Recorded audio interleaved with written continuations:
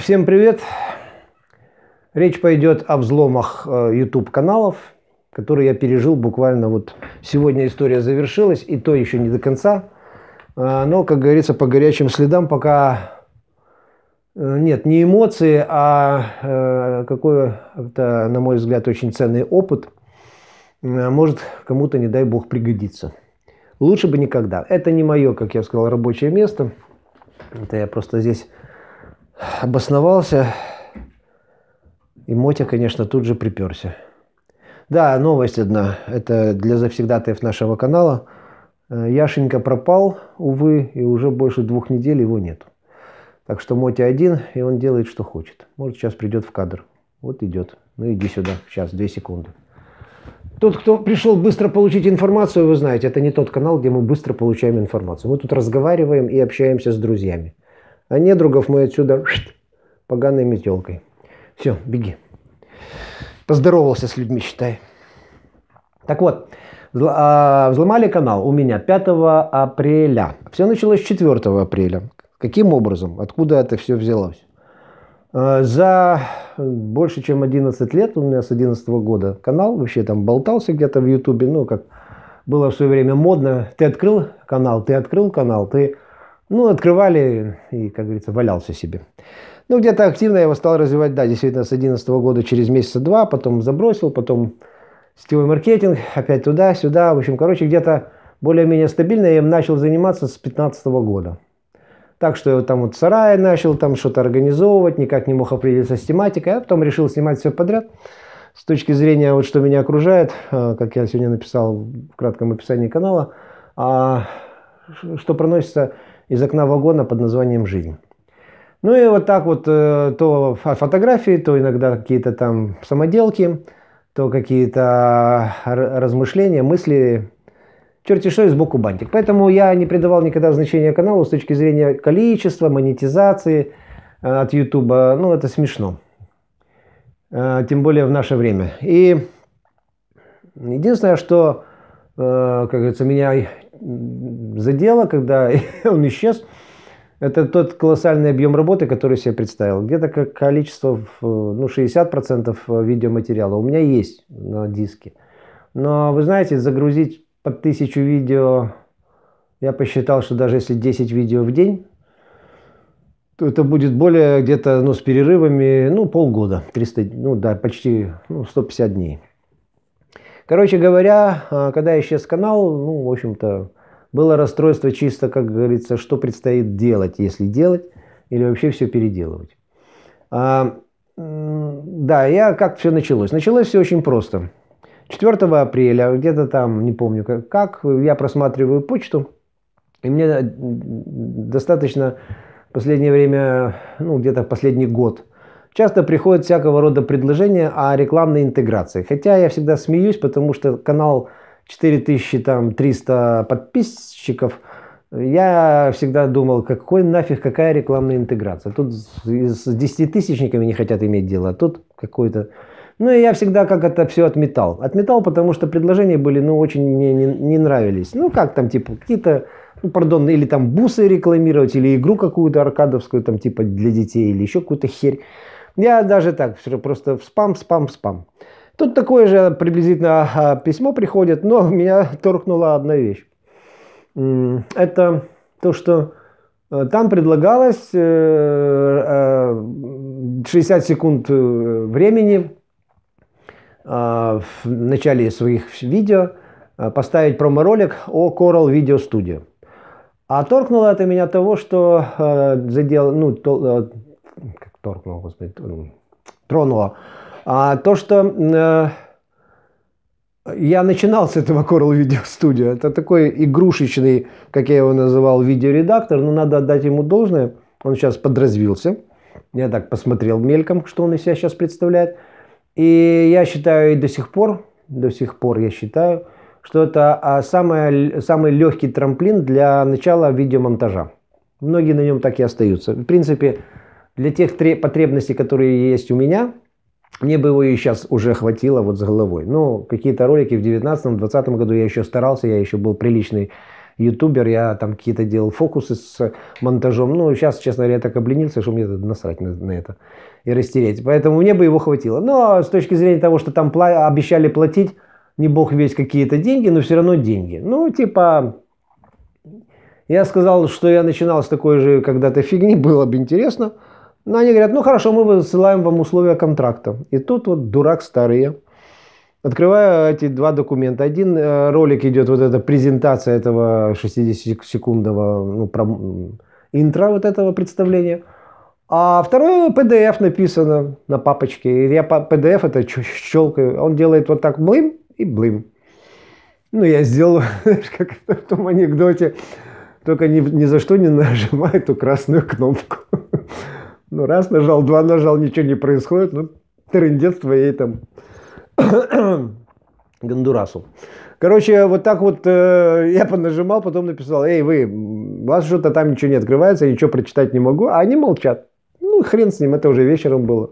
5 числа днем я решил, значит, уже спустился с чердака, там что-то мерил. И подхожу к компьютеру, начинаю от нехер делать, смотреть какие-то, искать кино на вечер. И тут я раз и вышибаюсь. Так, ваш аккаунт Google, откуда я всегда захожу, на ящик, который никакой не секретный, я всем даю, Вольфгрей там 59gmail.com, я оттуда, мне написано, приостановлен аккаунт. Думаю, что за хрень? Начинаю заходить. Ну и короче. Значит, я сразу скажу, что эта история очень распространенная, очень. Всякого рода, ну, да потом, когда я уже стал вспоминать, там был вот этот символ PDF, ну, фирменный знак документа PDF, внизу маленькими буквами «экзе», то есть экзешник. Ну, вот экзешник-установщик, вот он что-то там установил. Ну, как говорят, это там полный слепок делался с компьютера, и там все пропало. Нет, он не полный слепок не может сделать с компьютера, он делает слепок с того браузера, на котором ты сидишь. Дальше все твои пароли становятся известными, они заходят. Двухэтапная аутентификация, это все до сраки, даже трехэтапная там есть, до жопы. Потому что он знает просто пароли, взломщик с камер, он знает твой, естественно, ящик, и он туда спокойно заходит. Вот, отключая двухэтапную эту, в общем, короче, он туда попадает, меняет пароли, и на твоем YouTube канале начинается всякая хрень. Мне еще повезло, у меня был Twitter и Илон Маск, ну, морда Илон Маска, и какие-то две прошли презентации, одну из которых я до сих пор не могу вытравить, вернее, не презентация, а они еще организовали плейлист про войну в Украине, и 5000 там видео нашвыряли туда, в этот плейлист. И я вот сейчас еще остался этот вопрос. Ну и денежки по монетизации были там около $70 накопленных, а в AdSense они тоже исчезли. Ну, может восстановиться, не знаю. Короче, как это все теперь, значит, восстановить? Сразу говорю, не ходите по кругу, не ходите вот по вот этим гуглам, справочникам, форумам, которые там никто вам ни черта не ответит. Одни там типа платиновые какие-то эксперты. Потом они говорят, да мы же такие же пользователи, как вы, отшибитесь, мы ничего не знаем, что у вас происходит. В наборе вопросов, как правило, нет вашей ситуации, чтобы ее писать. Он вас по кругу гоняет, проверочные коды, потом USB-флешку какую-то вставить, потом вы находите коды эти в смартфонах, вставляете, они ни хера не работают. В общем, короче, на это было потрачено после того, как я из шока вышел. С обеда по вечер 5 числа это было Потом я стал соображать, надо же предупредить вас. Начал писать, захожу, и тут на этом канале, который был моим, количество подписчиков осталось такое же. Видео нету, ничего нету, но работает сообщество в плане, в таком режиме, как вот я могу просто как комментировать свои же посты. И я как мог там предупредил. Я убрал ссылки с форумов, соответственно, там астро всяких форумов, чтобы люди просто туда тупо не тыкали пальцем, потому что они попадут, значит, вот в никуда. Одна такая ссылка на один из форумов, где фотографии выставляют телескопиус, мне потом очень-очень помогла. Объясню почему. Что надо сделать, независимо от того, большой у вас канал, маленький канал, плевать. Дело в том, что я могу вам, ну, предположу, как делать, для чего собираются делаться вот эти вот взломы. На самом деле плевать, сколько у вас подписчиков на канале. 300, 1000, 5000, миллион, ну миллион там хоть как-то охраняется. Дело в том, что это определенный фишинг такой, ну, бизнес такой на крови. Это когда, к примеру, какой-то бренд хочет раскрутиться, или какая-то контора хочет, чтобы о себе заявить громко. Ей говорят промоутеры: вам надо провести прямую трансляцию, собрать побольше людей, объявить о своих намерениях, там, бла-бла-бла. Ну и, а есть очень известные, раскрученные фамилии, там тот же Илон Маск, 2 конференции которого трансляции прошло у меня на канале, пока я был не владельцем этого канала. И что они делают? Они говорят: контора, вот есть контора, которая вам приведет зрителей, вам не надо ни о чем заботиться. Окей, ну эта услуга их стоит, там, не знаю, там 500 зрителей стоит, там, к примеру, $100 или еще что-то в этом роде. Для большой корпорации это вообще ни о чем. И вот они берут и переадресуют ваших статистику подписчиков на вот эту конференцию. И сидит чудак, что-то рассказывает, и там 50-200 тысяч зрителей смотрят. Правда, никто ни хера не пишет в чате, но, как правило, и чаты отключают в таких конференциях. Но само, как говорится, он, YouTube дурак, он начинает поднимать это все в рейтингах, пока он там проверит, это уже рак свистнул. И вот таким образом у него, допустим, есть 100 таких взломанных сайтов по $100, вот 10 тысяч. Ему плевать, сколько подписчиков на вашем канале и о чем этот канал тоже. Поэтому это подвергается опасности абсолютно все. И поэтому что я вам советую сразу сделать? Защищаться, да, прежде всего все пароли, которые у вас есть в Google Chrome, ну или в браузере, который мы храним, как правило. Потому что каждый раз заходить, вписывать, ну, в облом, и мы их всех туда скопом бросаем в браузер. Вот с браузера все пароли ваши считываются. Второе. Значит, пароли нужно иметь где-то на отдельном диске, на том же компьютере. Второе. Запомните свои идентификаторы каналов. Что это такое, найдете там в Гугле, в том же, в Яндексе, где угодно. И вам нужно, если у вас на монетизации поставлен канал, зайдите раз в AdSense и заберите ID свой шифр-номер. Там он УП и 15 знаков цифр идет. Потому что, когда вас потом начнет спрашивать YouTube: докажи, что это твое, он будет вам задавать эти идиотские вопросы. Ну, понятно, что система очень совершенна. Ответь на вопрос, какие у тебя идентификаторы твоего YouTube канала.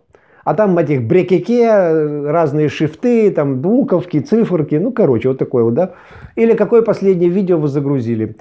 Вы загружали последнее видео в течение там ближайших там полгода? Да. Назовите идентификатор. Ну или о чем оно там. Но надо идентификатор заполнить. А если ты там напишешь: а вы какой? Начинаются проблемы. Так вот, таких там 15 пунктов. Но где взять это письмо? Как, с чего начать? Я начал с того, что пошел смотреть других людей, понял, что я не одинок. И все говорили о Твиттере, что надо обращаться напрямую в команду Ютуба Твиттера. Дело в том, что канал, когда у вас меньше 1000, у вас нет возможности организовать чат с командой Ютуба. В принципе, у меня больше 1000, 4,5 почти. Но у меня тоже нету этого чата, потому что он дается или в какие-то страны, или при каких-то условиях, или ты там должен какую-то партнерки состоять, а не в ютубовской монетизации. В общем, там свои фимины куры, и там тоже не так все сладко и просто. Поэтому, головой постучавшись об эти все справочные, там и вся эта херню, я пошел искать вот этот Team YouTube. Ну, я покажу эту ссылочку, сейчас вставлю вам там как скринчик в видео. Но поверьте мне, там этих тимов очень много. Поэтому будьте аккуратны, просто почитайте в Твиттере, что о чем они пишут, поймете, что вы там на месте и так далее. А сейчас, чтобы после того, как Илон Маск купил Твиттер, чтобы там твитнуть, это тоже надо определенный ребус решить. Матерь Божья. И хоть YouTube пишет, что мы можем общаться там на 12 языках, и русском в том числе, не верьте, это неправда. Если хотите быстро, общайтесь на английском. Коротко, предметно, ясно, четко. Начинается все с того, что я в Твиттере, да и у вас это начнется, если что, не дай бог.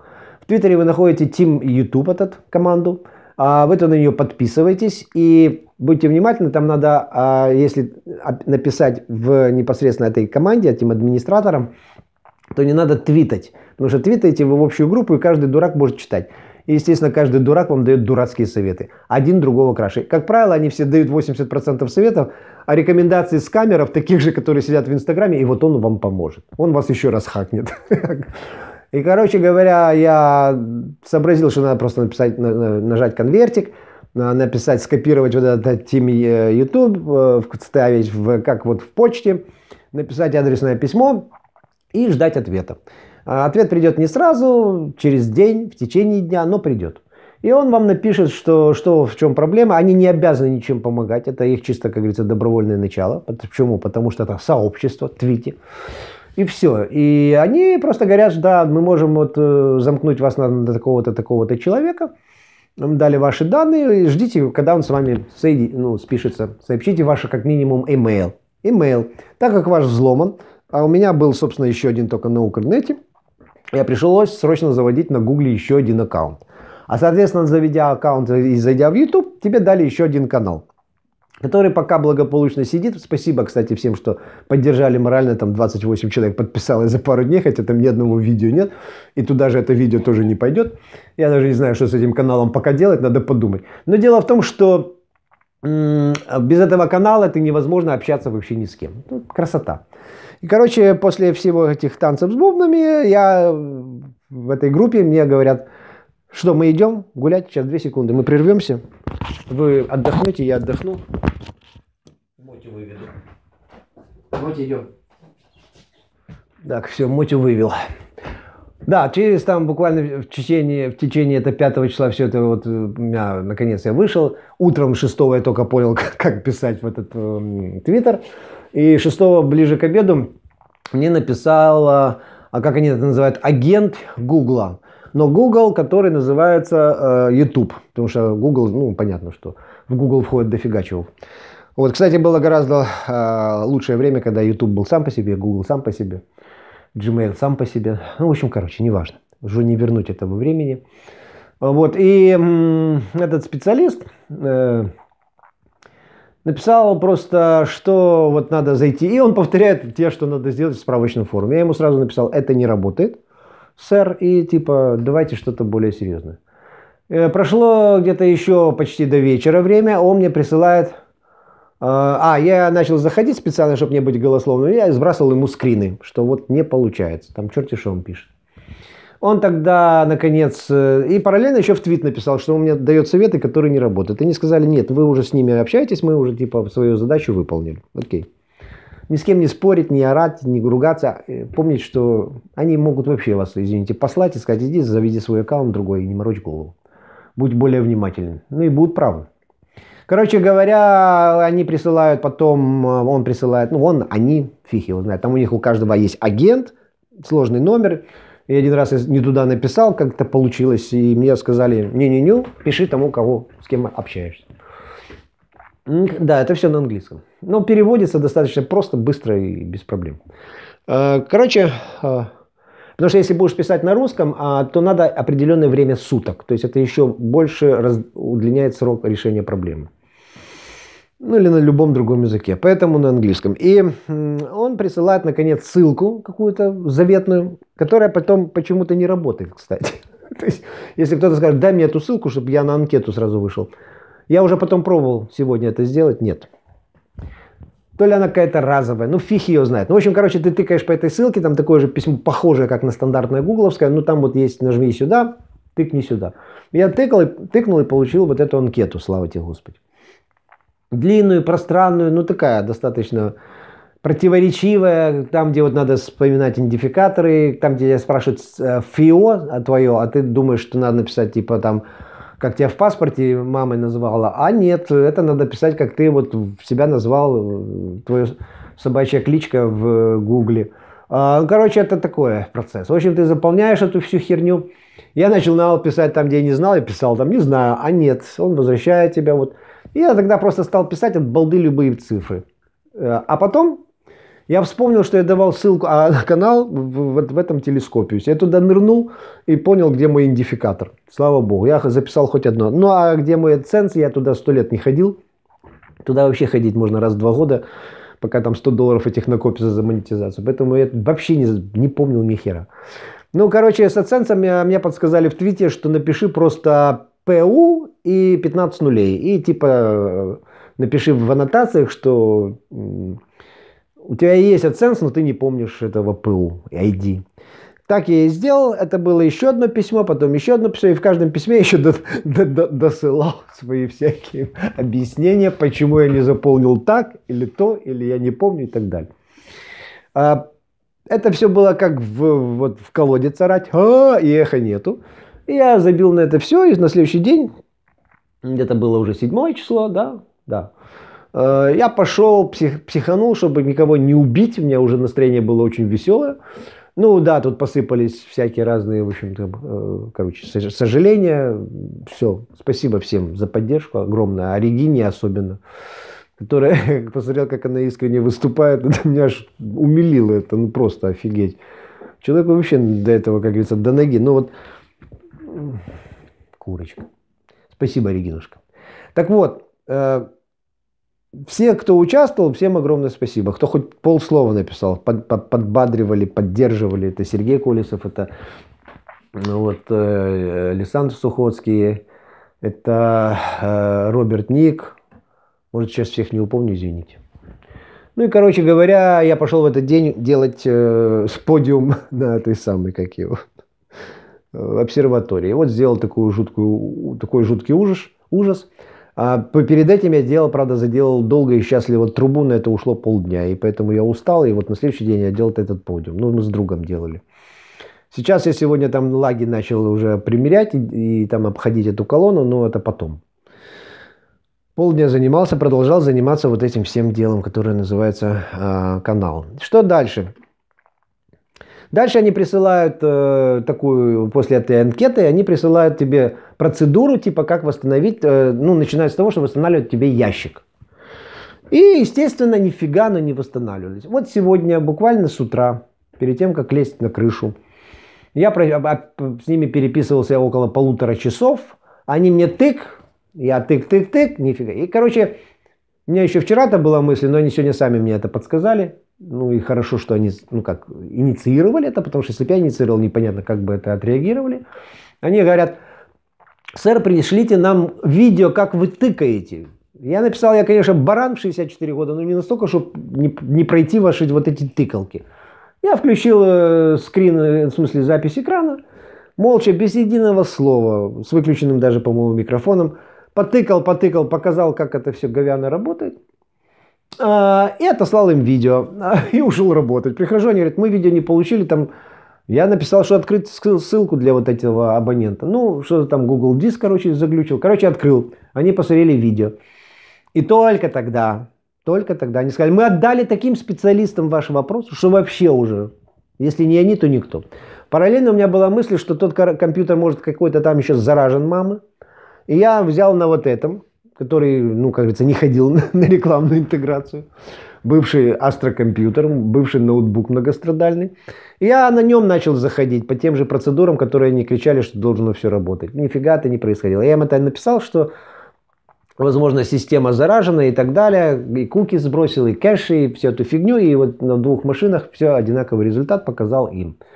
В конечном итоге вдруг неожиданно они присылают письмо. Сегодня все такая интенсивная переписка, в котором написано, что вот господин Google соизволил вам лично, а это с вами все связывается YouTube команда Google, а не сам Google. Нет, Google это каста, белая кость. Короче, этот Google присылает какую-то форму и говорит, что если в течение 7 дней вы тут не нажмете ни хера, значит вообще забудьте про свой аккаунт. Я нажимаю эти кнопки, и в результате я выхожу на анкету какую-то. На тот вопросник, который мне все говорили: вы должны выйти на вопросник и ответить на вопросы. Вот, наконец, я вышел на какие-то вопросы. Что-то я там позаполнял очень мало. Они мне сказали: мы разрешаем вам сбросить пароль. Я сбросил пароль, придумайте свой новый. Придумал новый. И, аллилуйя, я захожу в свой Вольфгрей, этот чертов. Там писем, мать его. И вот как раз адрес они просили, откуда вы получили скам. Ну, это все в анкете, кстати. Какой файл вы закачали? Пришлите нам ссылку на этот файл. Ну, пердец. Короче, все это я увидел, написал этим скамерам: пидорасы. Ой, ну, в общем, короче, вы поняли. Одно слово. И в спам их послал. И, короче говоря, все бы вроде бы, я такой уже довольный, что хоть, блин, ну а заходишь, когда ты на YouTube канала, не так все сладко. Это уже длится потом большее время. Они там где-то что-то крутят, вертят. Вам самим нужно потом, они не меняют название канала, который с камеры украли, они не меняют картинки, они не убирают видео, которые, у меня из-за 2 видео, которые эти сволочи туда нафигачили, вот этот плейлист, мне пришло там страйки за то, что там какой-то контент.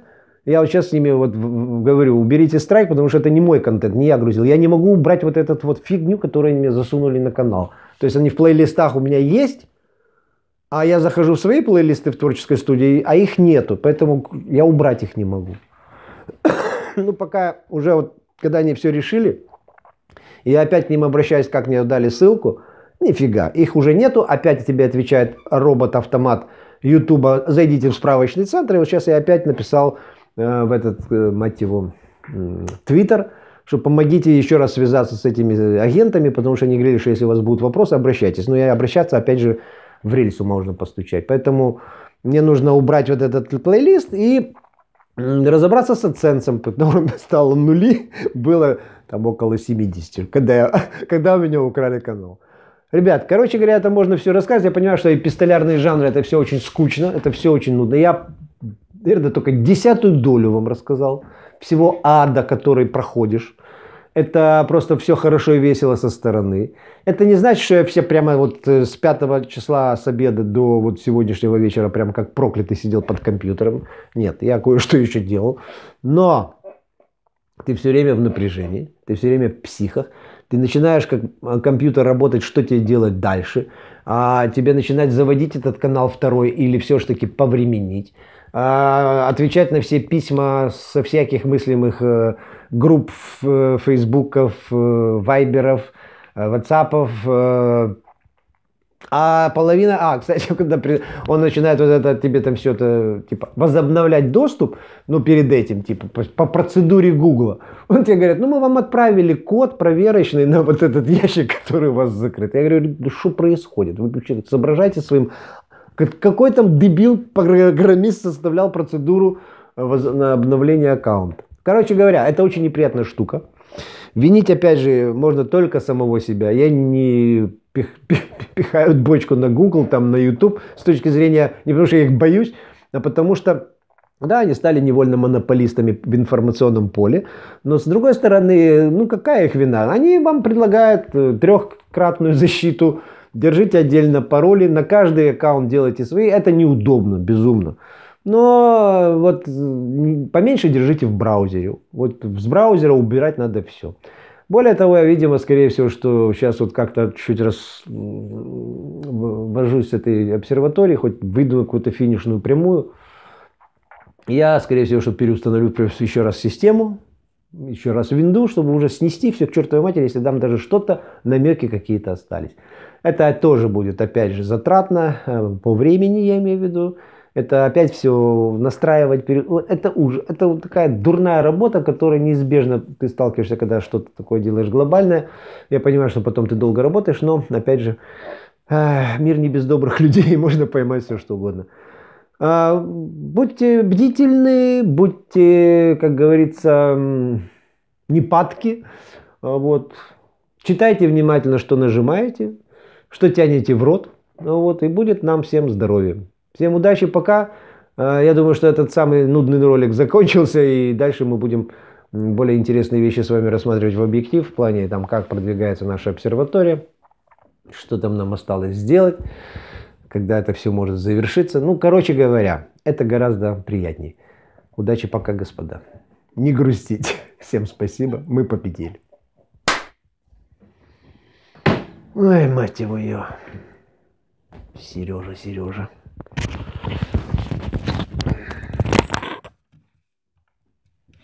Тушим свет, бросай.